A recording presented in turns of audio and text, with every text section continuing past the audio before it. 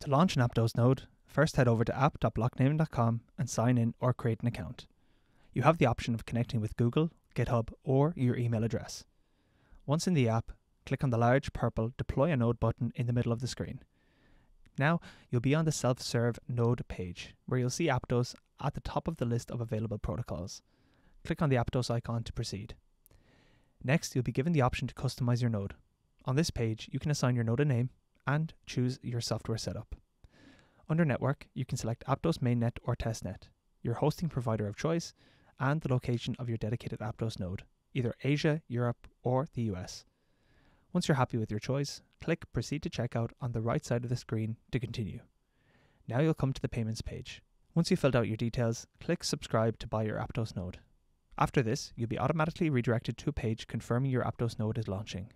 Here, you can keep track of your node's block height as it syncs with the network, and see a recap of the configuration of your node's setup, including your chosen network type and cloud provider. To connect to your newly launched node, click on Connect.